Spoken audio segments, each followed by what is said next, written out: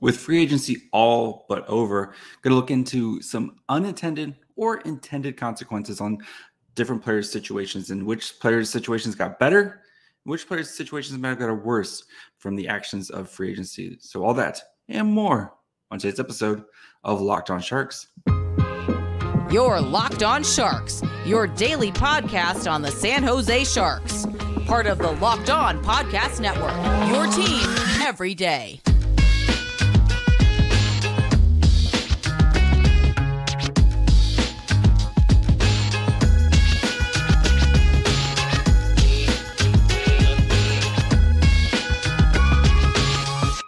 Hello, welcome to Locked On Sharks, the premier hockey podcast covering your favorite team in the Bay Area. My name is JD Young, contributor at San Jose Hockey Now and Inside the Rink. I want to thank you for making Locked On Sharks your first listen, proudly a part of the Locked On Network, where we cover your team every day, or at least during the offseason, 3 days a week. And today we're going to be looking at kind of what unintended consequences or intended consequences of some of these signings and moves Mike Grier made this offseason, and which players kind of really helped their situation and which players maybe hurt their situation going forward. So this kind of a look at, this is also considering Erik Karlsson is still on the team.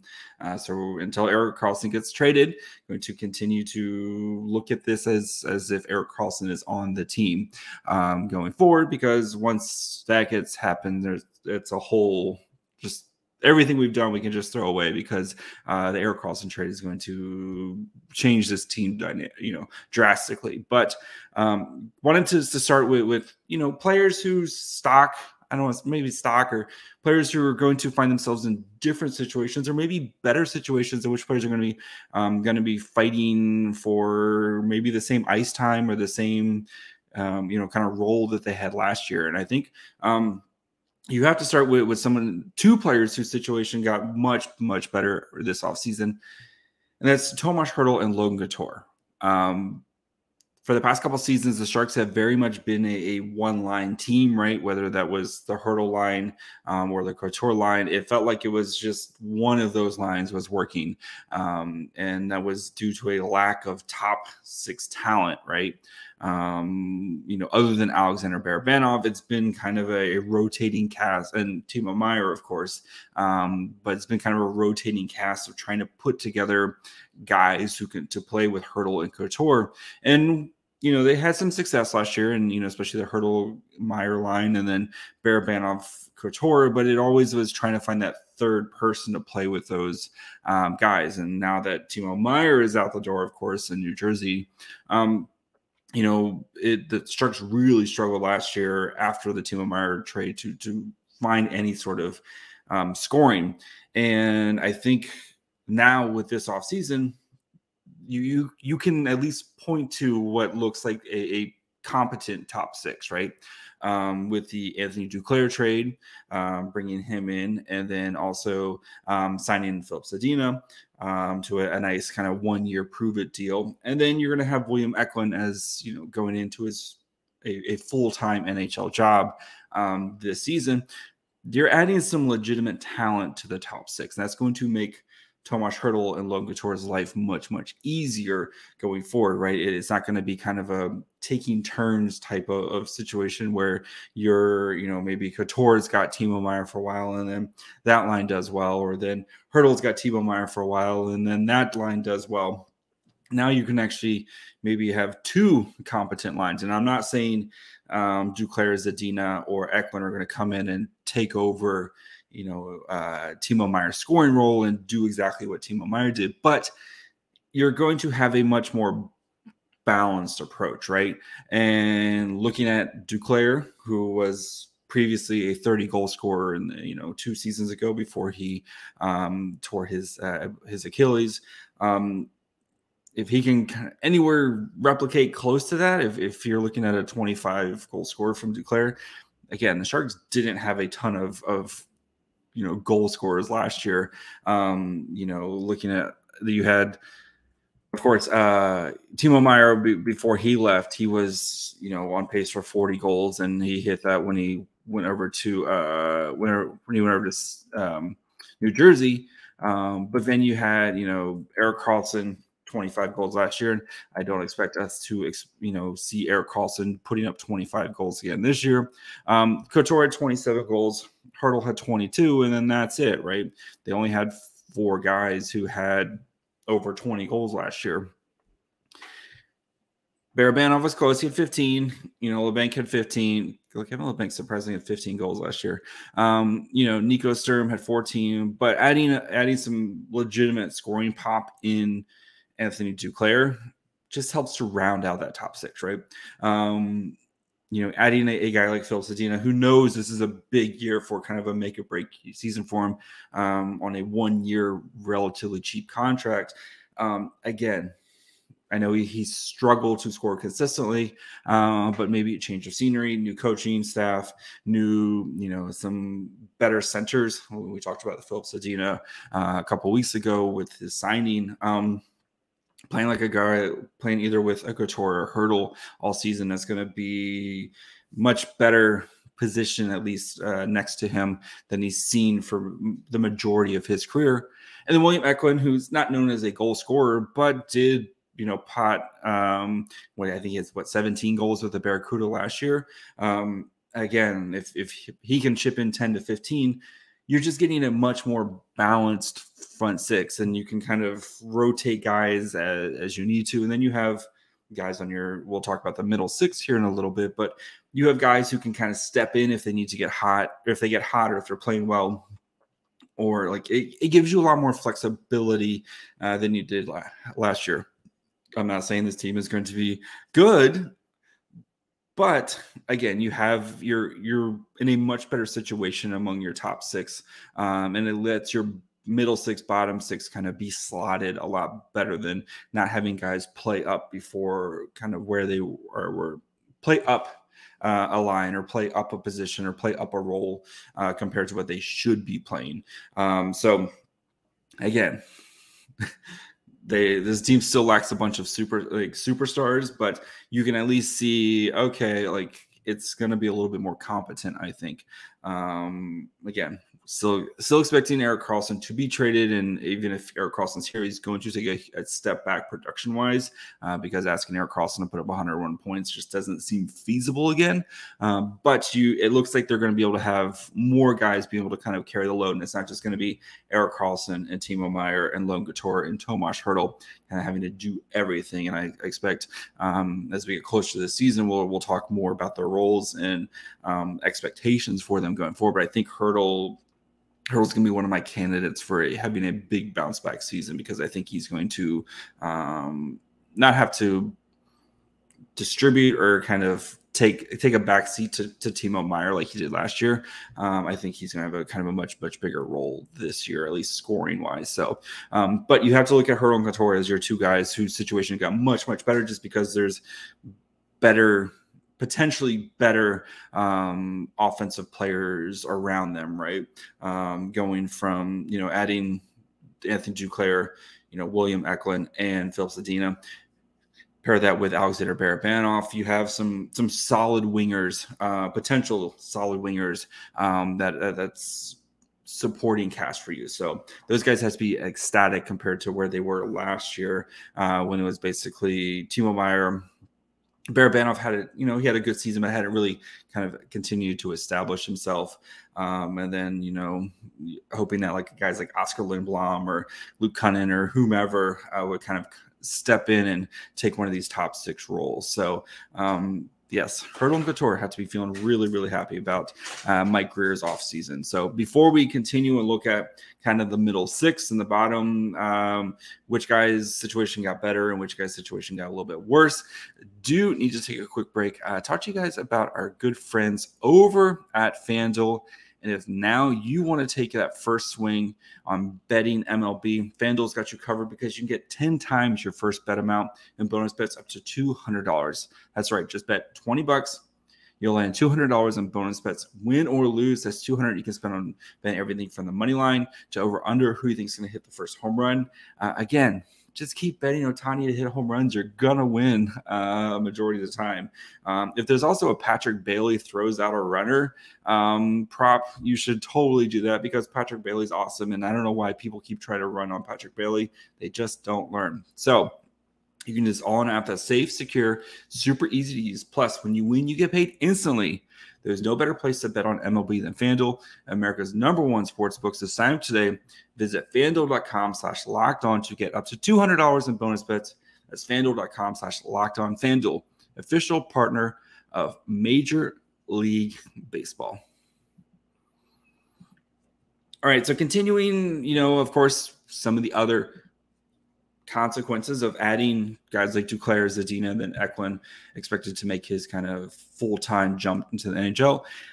Player situations have got a bit worse. Jacob Peterson and Fabian Zetterlund, right? Peterson was playing on the second line last year at the end of the season, and Fabian Zetterlund was considered one of the big pieces in the Timo Meier trade. Both of them got re-signed this offseason, and both of them are expected to make contributions to the Sharks. But now these guys, instead of being potential second-line players, are probably going to be more third-line players. And that doesn't mean that they won't see time, playing on the second line. Again, if Zadina doesn't work out, or if Duclair, there's always injury problems, or if Eklund, needs to go back to the AHL for a stint, or, Barabanov, who's struggled with some injuries, remember, at the beginning of the season last year and the end of the season, there'll be opportunities for these guys, but going into training camp, you have to kind of pencil these guys in as more middle six to bottom, third line guys compared to the end of the last season when they were, especially Jacob Peterson, who had an outstanding end to the season last year, and was one of the better Sharks players, and it looks like a great kind of win-win trade for both the Sharks and the Stars with that trade with Scott Reedy. But I think Peterson, he's going to have to look up at the depth chart here a little bit, and that doesn't mean that he maybe won't find a way to be one of those second-line player. But again, it's just the path forward for him is a little bit more you have to manage right now. And Fabian Zetterlund, who, honestly, he said it, we all know, did not have a good end to the season with the Sharks, and he talked about just kind of the struggle of going through the trade and playing with some new guys and going from a team that's basically fighting for a playoff caliber team to one of the basement dwellers of the league. It just was a bit of a struggle for him, but I think we're going to see a much better Zetterlund this year for the Sharks. And I think he's a full training camp and get to know the guys and kind of build some chemistry. It'll be interesting to see kind of where he slots in. You hope he's more of either like a souped up third liner or a second line type of player.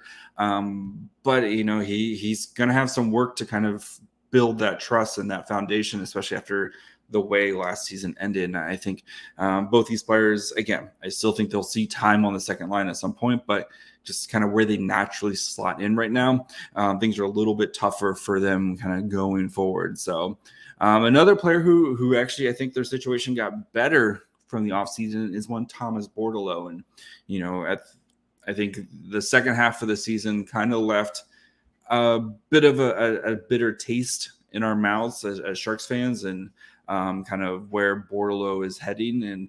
And but I think with the Steven Lorentz trade as part of bringing Anthony Duclair in, I think it opened up, honestly, a spot for him to be a center. And I think that's still his best position, is playing center.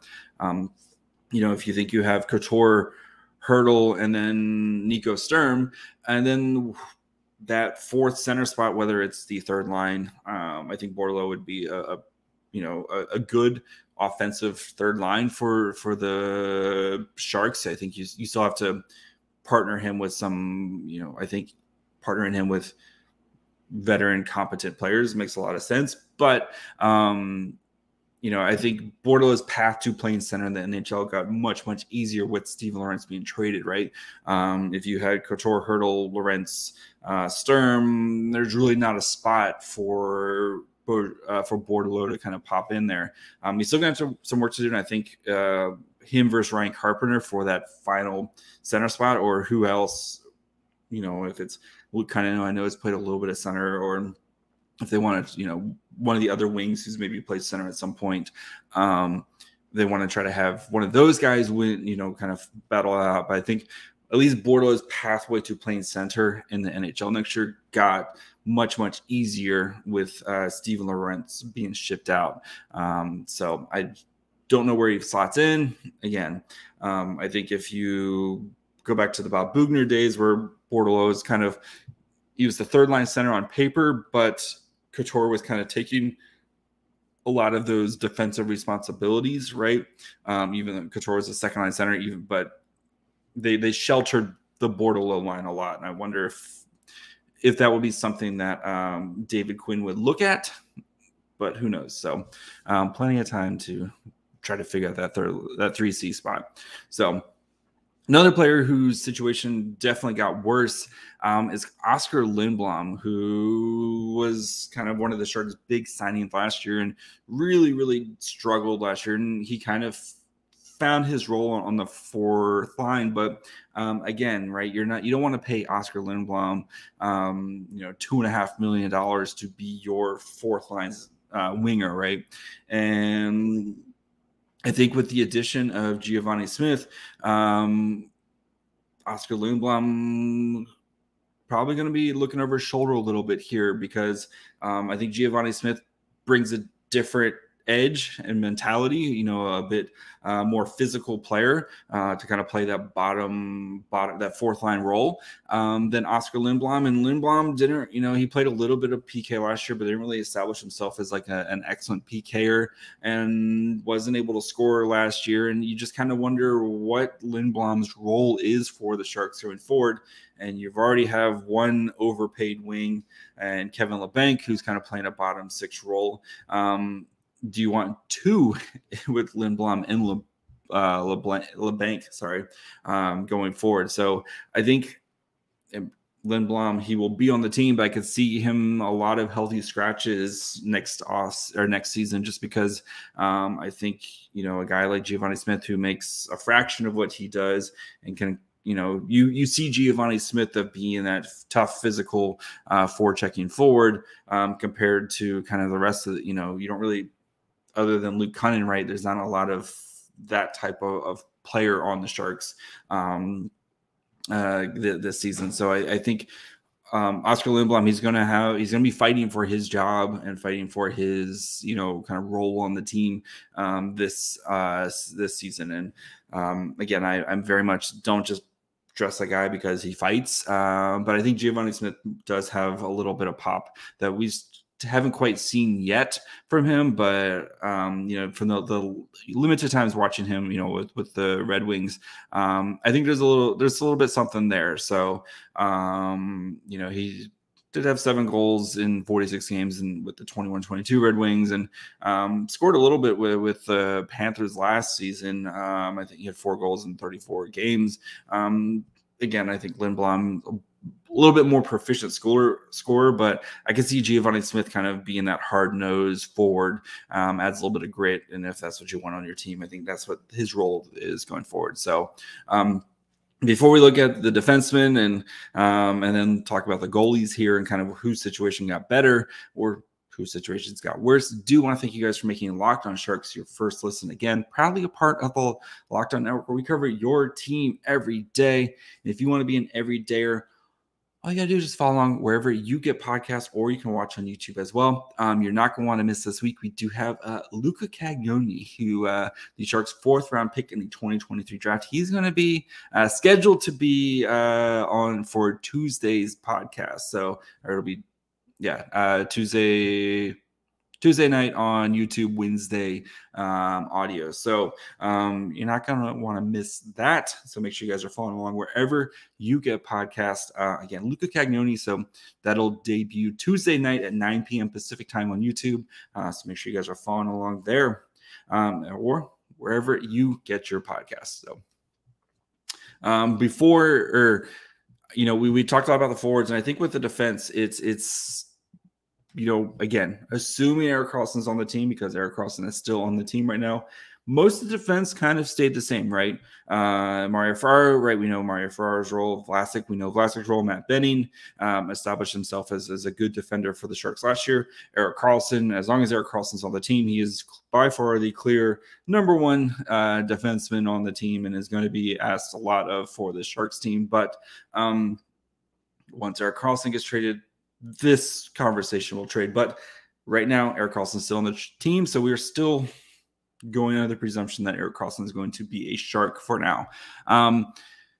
But, most of the defense got better. But a lot of these defenders, especially some of these young defenders, their situation got worse with Kyle Burroughs being added again. You kind of look at Matt Benning last year. A lot of people were like, with the Matt Benning signing, and Matt Benning was a great signing by Mike Grier, and you wonder if Kyle Burroughs can kind of follow the same role of, especially on this 3-year, $1.1 million contract.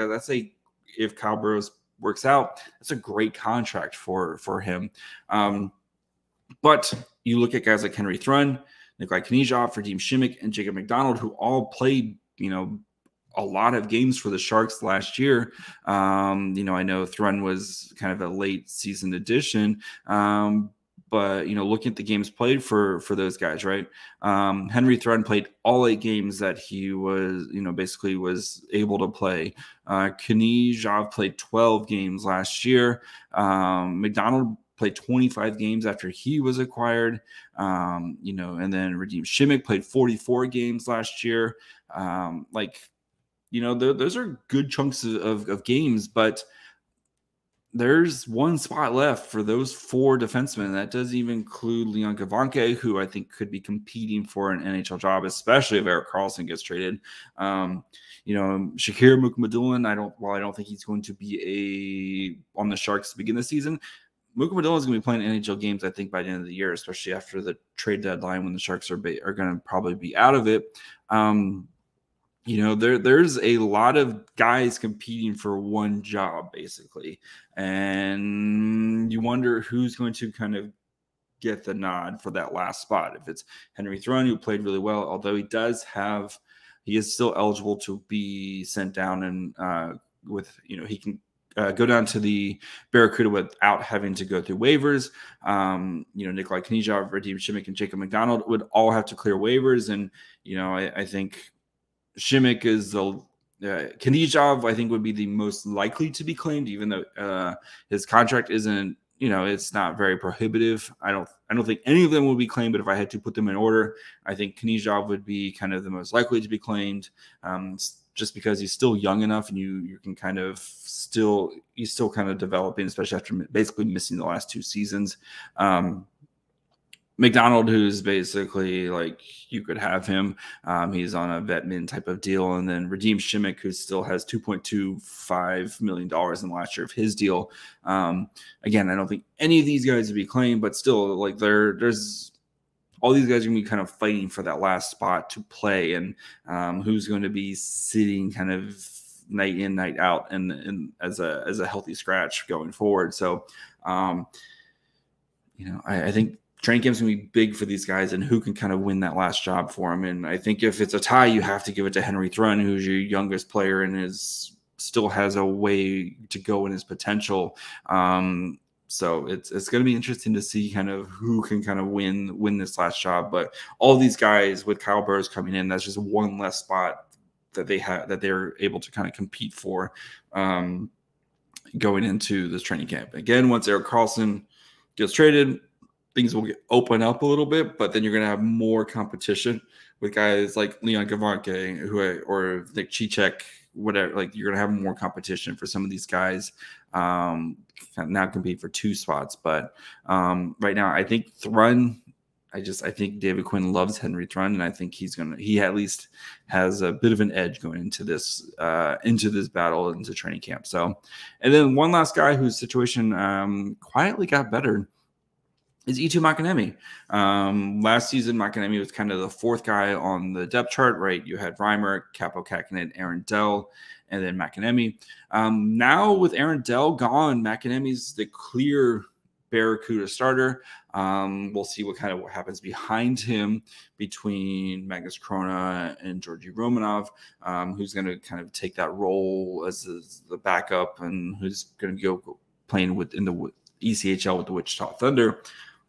But Mäkiniemi, he's got a clear path to be the guy and, kind of take a good run at establishing himself as a potential future answer for the Sharks, at least in net. And with Aaron Dell gone, and we know Mackenzie Blackwood's history of not being able to stay healthy, even though Mäkiniemi hasn't been able to stay healthy, there's a real legitimate world where Eetu Mäkiniemi is dressing and playing NHL games for the Sharks this season. If you put the over-under at 10, right now you feel kind of like that feels like a pretty good number for Eetu Mäkiniemi, especially if Blackwood continues to not be able to stay healthy this season. Kaapo Kähkönen has been he's had a pretty good track run of staying healthy for the season. That doesn't mean he's played well, but he's been pretty healthy and available for the majority of his career. But the past couple seasons for Blackwood have been a struggle for him to stay healthy. So I think Mäkiniemi, he's kind of the last man standing of this goalie room, or at least the prospects for, compared to Aaron Dell last year and Strauss Mann, both gone, James Reimer gone. Eetu Mäkiniemi is kind of the last hope right now until some of the other guys continue to develop. So, for his situation, he's going to be the number one goalie for the Barracuda and probably going to play a fair amount of games in the NHL next year. So, like I said, I put that number right around 10, at least. That kind of makes sense to me right now. He looked really solid with the Sharks last year and very limited sample size. But I liked what I saw watching him with the Barracuda. It's just, can he stay healthy? Can he stay healthy? That's the big question for him. So that's going to be it for me today. Again, trying to cover all the kind of players who I think situations got better, right? And I think Hertl and Couture have to be much, much happier than they were, 4 months ago at the end of the season, to where they are now. At least the potential of playing with some legitimate top six guys, with the additions of Zadina and Duclair, and now with Eklund expected to be kind of a full-time NHL player this season. So, but yeah, I think those guys are going to be much happier. It'll be interesting to see which guys in the bottom six or middle six can kind of rise up, and who's going to win that last defensive job. So as we get closer to the training camp, we'll dig into these training camp battles a little bit more. But that's going to be it for me today. Like I said, Luca Cagnoni scheduled to be on so that'll come out Tuesday night, 9 p.m. Pacific time on YouTube, and that'll be in your podcast feed on Wednesday at midnight. And then we're going to start our Get to Know the Enemy series, where we're going to start digging into the rest of the Pacific. I'm going to be doing the crossovers with the rest of the Locked On NHL hosts to kind of see what's happened in the Pacific Division. And it's been a chaotic off season for a lot of teams, and kind of get the state of the franchise for them, kind of their big questions heading into training camp, and kind of some early, season predictions for them. So make sure you guys are following along wherever you get podcasts, or you can watch on YouTube. You can follow the show on Twitter, Facebook, Instagram, and Threads at Locked On Sharks. You can follow me on Twitter and Threads at My Fry Hole. And until Tuesday night, Wednesday, bye, friends.